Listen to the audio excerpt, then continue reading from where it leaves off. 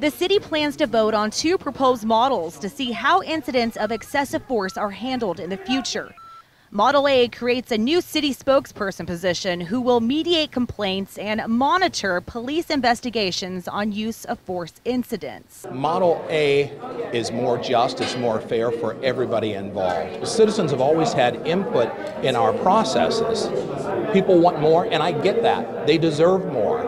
But when you look at these 2 models, Model A definitely well above Model B. Model B creates 2 new independent bodies made up of city staff and appointed community members, both working together and releasing independent reports. Model A is a version that's so watered down that it doesn't create true accountability because we don't have independent investigative power. So if a police department has the power to, in some cases, murder civilians, why do civilians not have the power to review the actions of police? Once a decision is made, city staff will then work on putting together bylaws, as well as a budget and staff descriptions over the next few months, which will be brought back for one more vote.